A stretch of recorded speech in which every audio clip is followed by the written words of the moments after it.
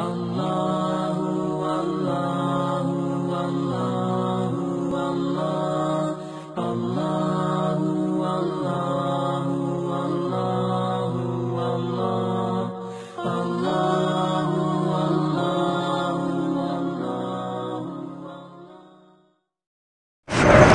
الحمد لله نحمده ونستعينه ونستهديه ونعوذ بالله من شرور أنفسنا ومن سيئات أعمالنا من يهده الله فلا مضل له ومن يضلل فلا هادي له وأشهد أن لا إله إلا الله وحده لا شريك له وأشهد أن محمدا عبده ورسوله أما بعد فقد قال الله تعالى في كلامه المجيد بعد أعوذ بالله من الشيطان الرجيم يا أيها الذين آمنوا اتقوا الله حق تقاته ولا تموتن إلا وأنتم مسلمون وقال تعالى إن عدة الشهور عند الله 12 شهرا في كتاب الله يوم خلق السماوات والأرض منها 4 حرم ذلك الدين القيم فلا تظلموا فيهن أنفسكم যাবতীয় শুকর আল্লাহ রাব্বুল আলামিনের জন্য, যার বিশেষ মেহেরবানিতে আমরা আজকে সালাতুল জুমার খুতবায় উপস্থিত হতে পারলাম। এজন্য আল্লাহ রাব্বুল আলামিনের দরবারে ইলাহিতে জানাই অসংখ্য শুকর। আমরা পড়ি আলহামদুলিল্লাহ। দরুদ এবং সালাম বর্ষিত হোক নবী মুহাম্মদুর রাসূলুল্লাহ সাল্লাল্লাহু আলাইহি ওয়াসাল্লামের উপর। সম্মানিত মুসল্লিয়ানে কিরাম, আজকে আমরা প্রথম খুতবায় যে বিষয়টি আলোচনা করব সেটি হলো আরবি নববর্ষ পালন করা, আরবি হিজরি সনের নববর্ষ পালন করা। এই সম্পর্কে আমরা আজকে সংক্ষিপ্ত আকারে প্রথম খুতবায় আলোচনা করব ইনশাআল্লাহ তাআলা। মুহতারাম ভাই সকল, আজকে যেই দিনটিতে আমরা উপনীত, মুহররম মাসের আজকে 2 তারিখ, অর্থাৎ গতকাল 1439 হিজরি শুরু হলো এবং 1438 বিদায় হলো। আর আজকে 2টি দিন চলে যাচ্ছে। আমরা এই মুহূর্তে নববর্ষ উদযাপন অনেকে করছেন অনেকভাবে, এবং অনেকে আবার আলহামদুলিল্লাহ এইগুলি সম্পর্কে জানেনই না। যার কারণে আমরা খুব সংক্ষেপে একটু আলোচনা করব এটাই যে আসুন এই যে মাসের গণনা কীরকম, আরবি মাসের কিছু ভিত্তি রয়েছে। আল্লাহ রাব্বুল আলামিন বাংলা হোক, আরবি হোক, ইংরেজি হোক, প্রত্যেক মাসগুলিতেই 12টি মাসের নির্ধারণ করেছেন। যে কথা আল্লাহ রাব্বুল আলামিন সূরাতু আত-তাওবার 36 নম্বর আয়াতে ঘোষণা করছেন। আল্লাহ বলেন, ইন্না ইদ্দাতাশ শুহুরি ইনদাল্লাহি 12 শাহরান ফি কিতাবিল্লাহ। ইন্না ইদ্দাতাশ শুহুরি ইনদাল্লাহ, নিশ্চয় আল্লাহর নিকটে মাসের গণনা হলো কি 12, অর্থাৎ 12টি মাস।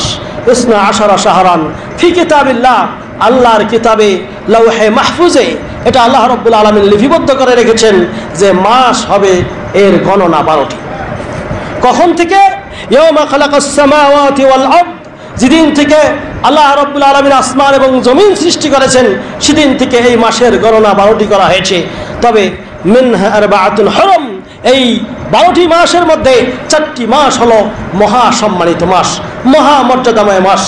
যেই মাসগুলি সম্পর্কে আমরা আগেও বলেছি, তারপরেও আমরা বলি, সহিহ বুখারী এবং মুসলিম এর হাদিসে এসেছে, নবী করিম সাল্লাল্লাহু আলাইহি ওয়াসাল্লাম বলেছেন এই মাসগুলির মধ্যে হলো সালাসু মুতাওয়ালিয়াত, 3টি পারস্পরিক, অর্থাৎ একটা হলো জিলকাদ, জিলহিজ্জা এবং মুহররম। এই মুহররম মাস, এর আগে 2 মাস চলে গেছে। মুহররম মাস এটাও হলো হারাম মাস, মহা সম্মানিত মাস, নিষিদ্ধ মাস, অর্থাৎ জাহেলিয়াতের জামানাতেও এই মাসগুলিতে, এবং আরেকটি হলো ওয়ারাজাব, আরেকটা হলো রজব মাস। এই মোট হলো 4টি মাস। এই 4টি মাস মহা সম্মানিত। জাহেলিয়াতের জামানাতেও এই মাসগুলিতে কাফেররা পর্যন্ত যুদ্ধ বিগ্রহ এবং কাটাকাটি মারামারি করা থেকে দূরে থাকত। তা আল্লাহ রাব্বুল আলামিনের নির্দেশ হলো এই 4টি সম্মানিত মাস আল্লাহ রাব্বুল আলামিন আসমান জমিন যেদিন সৃষ্টি করেছেন তখন থেকে এই 4টি মাসকে মহা সম্মানিত করেছেন। আল্লাহ বলেছেন যে যালিকা দ্বীনুল কাইয়্যিম, এটা হলো সুপ্রতিষ্ঠিত দিন, এবং এই মাসগুলিতে তোমাদের করণীয় বর্জনীয় কি? আল্লাহ বলছেন ফালা তাজলিমু ফীহিন্না আনফুসাকুম, অতএব এই মাসগুলিতে তোমরা নিজেদের আত্মার উপর জুলুম করে পাপের কাজে যুক্ত হইও না। অর্থাৎ নিজের আত্মার উপর জুলুম করবে না, নিজে পাপের সঙ্গে যুক্ত হবে না, এইগুলি থেকে সমস্ত অপরাধ থেকে নিজেকে সেভ করে রাখবে, নিজেকে নিরাপদে রাখবে, নিজেকে দূরে রাখবে।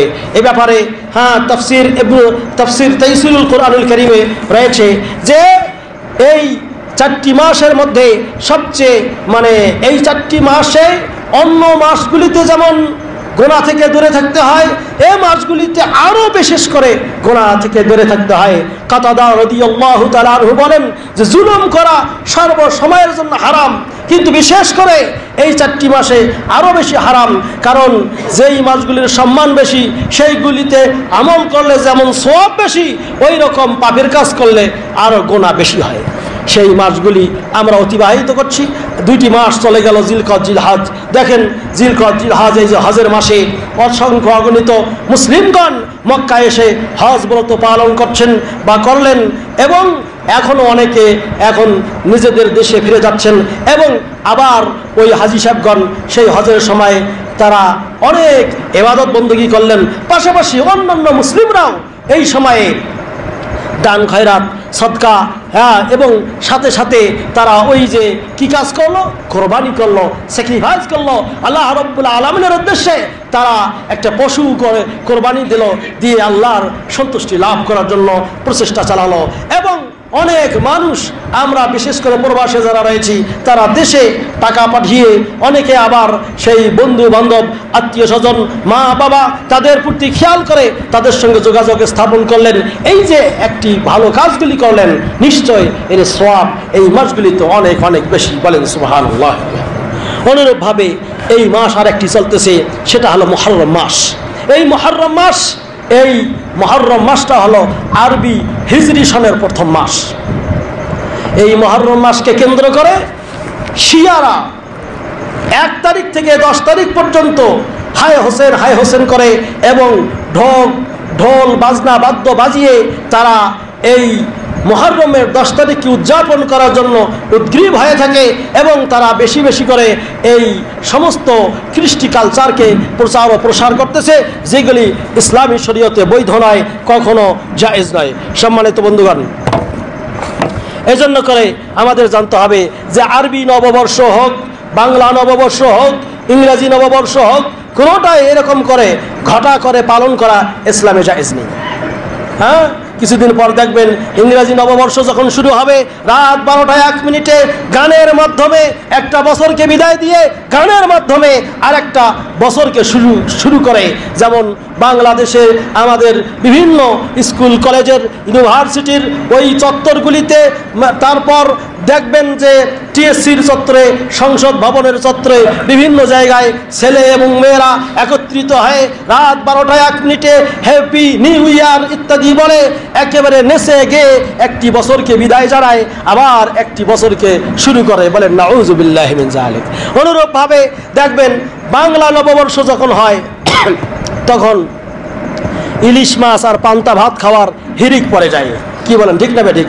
অনেকে ইলিশ এবং পান্তা খাওয়ার জন্য নিজেকে আগে থেকে টাকা জোগাড় করে রাখে, আর ইলিশ মাছ আর পান্তা ভাত খায়, আর মনে করে যে আমরা বাঙালি সংস্কৃতি খুব করে উদযাপন করলাম। মেয়েরা বাসন্তী রঙের শাড়ি পরে হলুদ গাঁদা ফুল মাথায় দিয়ে এই নেচে গিয়ে বেড়াচ্ছে, আর ওই রমনার বটমূলে ছায়ানটের মাধ্যমে বিভিন্ন গানের আসর বসিয়ে এসো হে বৈশাখ তোমাকে বরণ করি, এই যে বৈশাখকে ডাক দিয়ে নিজেকে বরণ করার কৃষ্টি কালচার গ্রহণ করলো, এটা সম্পূর্ণ শিরক, এবং এইগুলি বিদআত, যা থেকে আমাদের দূরে থাকতে হবে। কোনো জড় পদার্থকে ডাকা, কোনো আবহাওয়াকে ডেকে নিজেদের কল্যাণ মনে করা, আবার অনেকে মঙ্গল শোভাযাত্রা বের করে বিভিন্ন রং বেরঙের ব্যানার, ফেস্টুন, মুখোশ এইগুলি লাগিয়ে তারা বাঘ ভাল্লুক ইত্যাদি সাজে, আর এরকম করে একটা বছরকে বরণ করে। বলেন নাউযুবিল্লাহি মিন যালিক।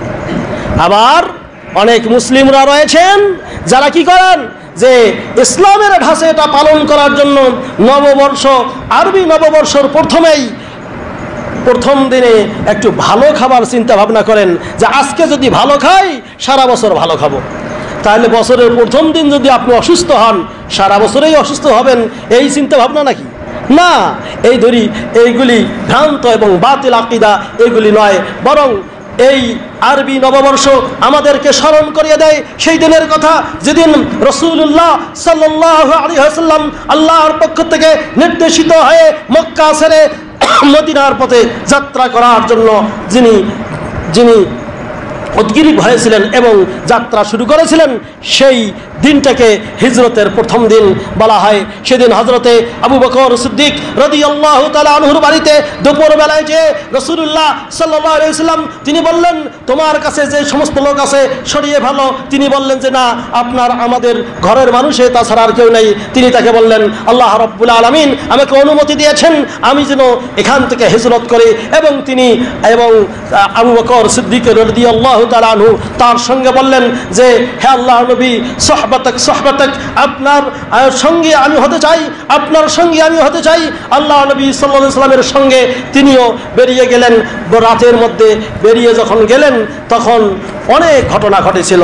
এই সংবাদ যখন সেই কাফেরেরা যখন একটা দারুন নাদওয়ার মধ্যে, মক্কার মধ্যে একটা পার্লামেন্টে তারা এই পরিকল্পনা গ্রহণ করেছিল যে আল্লাহ নবী সাল্লাল্লাহু আলাইহি ওয়াসাল্লামের বাড়িটা ঘেরাও করে তাকে আমরা হত্যা করে ফেলবো।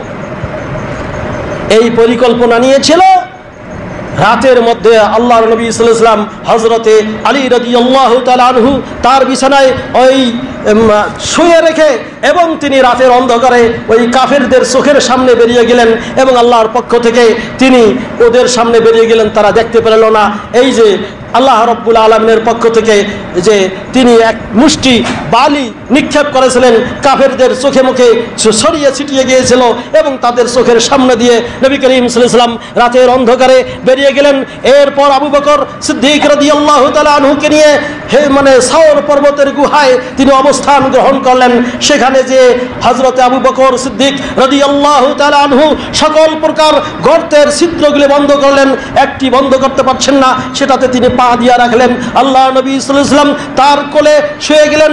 এমন সময় কিছুক্ষণের পর হযরতে আবু বকর সিদ্দিক রাদিয়াল্লাহু তাআলা আনহুর পায়ের মধ্যে সাপে কামড় দিয়েছিল।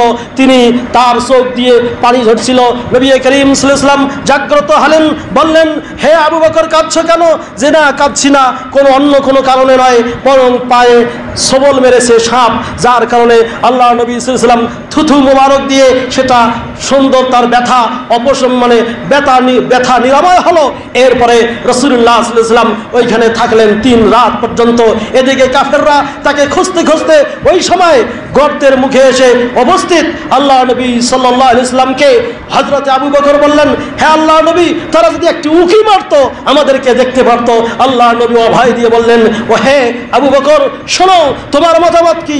আমরা তো শুধু 2 জন নই, আমাদের সঙ্গে আরেকজন আছেন, তিনি হলেন আল্লাহ রাব্বুল আলামিন। অতএব তিনি আমাদেরকে সেভ করবেন, তিনি আমাদেরকে বাঁচাবেন। সেখানে এমন অবস্থা হয়েছিল, তারা গর্তে ঢুকে গিয়েছিল, মাকড়সা এসে সেখানে জাল বেঁধেছিল, যার কারণে তারা সেখানে আর উকি মারে দেখলেনও না, অথচ গর্ত থেকে তাদের পা দেখতে পাচ্ছিলেন। আবু বকর সিদ্দিক রাদিয়াল্লাহু তাআলা আনহুম তারপরে সেখান থেকে বেরিয়ে তারা পরে পথ ধরলেন, যে সেই সমুদ্রের পথ ধরে মদিনার উদ্দেশ্যে রওনা হলেন। পরে জানতে পারলো যখন কাফেরেরা ঘোষণা করলো 100টি উট দেওয়া হবে ওই ব্যক্তিকে যে ব্যক্তি রাসূলুল্লাহ সাল্লাল্লাহু আলাইহি ওয়াসাল্লামকে জীবিত অথবা মৃত অবস্থায় আমাদেরকে ধরে দিতে পারবে। খুবই বড় ইতিহাস, খুব সংক্ষেপে বলি। এরপরে অনেকেই এই আগ্রহ নিয়ে নবীকে খুঁজতে লাগলেন। এমন সময় দেখা গেল যে সুরাকা বিন মালিক তিনি তার পিছে ধাওয়া করতেছিলেন। ধাওয়া করতে করতে আল্লাহ নবীর কাছাকাছি আসতেছিলেন। নবী করিম সাল্লাল্লাহু আলাইহি ওয়াসাল্লাম তখন কোরআন তিলাওয়াত করতেছিলেন। আল্লাহ নবীর কাছে এসে যখন ধরার উপক্রম হয়েছিলেন, কিছুক্ষণের মধ্যেই তার ঘোড়ার যে পাগুলি মাটির মধ্যে, সেখানে শক্ত মাটি, সেখানে দেবে গিয়েছিল। বলেন সুবহানাল্লাহি ওয়া বিহামদিহি। অলৌকিক এই ঘটনা।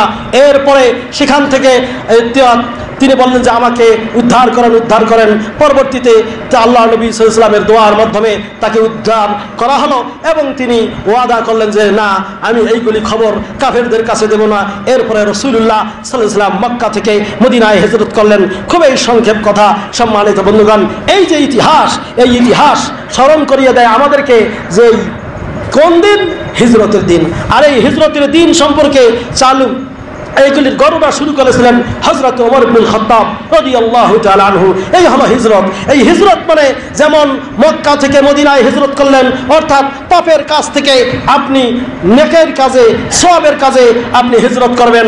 জীবনে কত নামাজ পড়েননি, রোজা রাখেননি, হজ করেননি, এইগুলি থেকে দূরে থেকে গুনাহের কাজকে লিপ্ত ছিলেন বিগত বছরে। এখন আপনি তওবা ইস্তেগফার করে সামনের দিকে ভালো কাজের দিকে অগ্রসর হবেন। আল্লাহ রাব্বুল আলামিন এই তৌফিক যেন আমাদের সবাইকে দান করেন, বলুন আমিন। বারাকাল্লাহু লি ওয়া লাকুম ফিল কুরআনিল আযীম ওয়া নাফা'নি ওয়া ইয়্যাকুম বিল আয়াতি ওয়া যিকরিল হাকীম। ইন্নাহু তাআলা জাওয়াদুন কারীমুন মালিকুম বাররুর রাউফুর রহিম ফাস্তাগফিরুহু ইন্নাহু হুয়াল গফুর।